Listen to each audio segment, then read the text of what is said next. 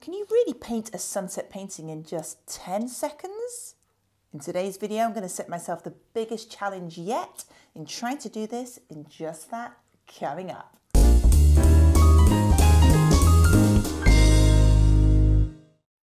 Hi again there guys, Emma here from Paint and Pinot, giving you some top tips for all things art and design. And today is a little bit different. We're actually going to try and do a challenge. I was having a recent conversation with somebody in the pub, never a good idea when you've had a few beers, and they set me the challenge to see if I could actually produce one of these paintings in just 10 seconds.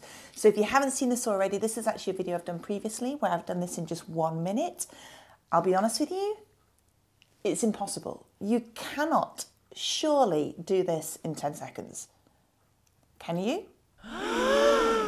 Now, in order to do this challenge, I'm going to need some extra tools. So what I'm going to use today is just, I've done this trick before. So it's basically 2 large painter's brushes. These are actually 100mm brushes that you can get from the hardware store. They're like $5 each. And I've just taped the 2 together so that it gives me a really firm standing. Because what the whole point of this is when I want to blend this, I want to try and do it in almost 1 stroke in order to try and do this in 10 seconds. I honestly cannot see how I'm going to be able to do this. I think it's going to take about 30 seconds, but that's what challenges are there for, to see if we can actually meet them.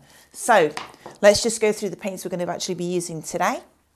So you can see I've already preloaded them onto my paper. So I've just gone with the black, the warm red, the cool yellow and the white. There you can see how I've taped my brush together because you need to have that firm grip. Now I actually want to load up my brush beforehand. So I've never tried this technique before. I have no idea how this is going to turn out. So I think I need to put quite a lot of pigment onto the bristles.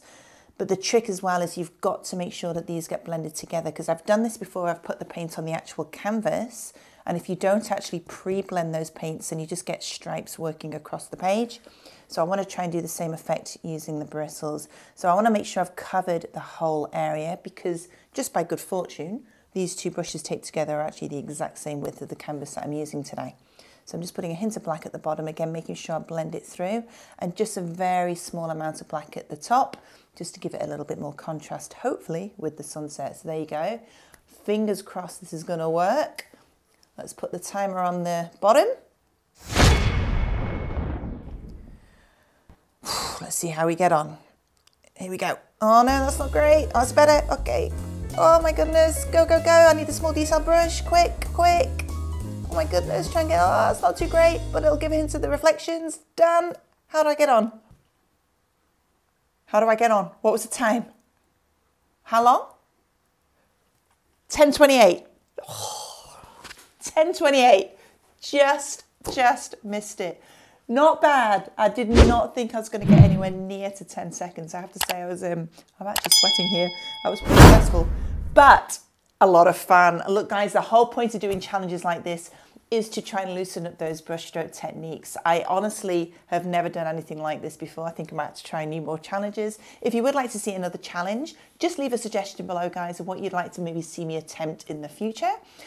I'd also like to hear from you guys in terms of what you actually do in terms of speed painting. Have you ever tried it? If not, give it a go. See what you can do in 10 seconds. See what you can do in 10 minutes. Different people work at different paces. So a 10-minute challenge might be just as effective to somebody else as 10 seconds was to me.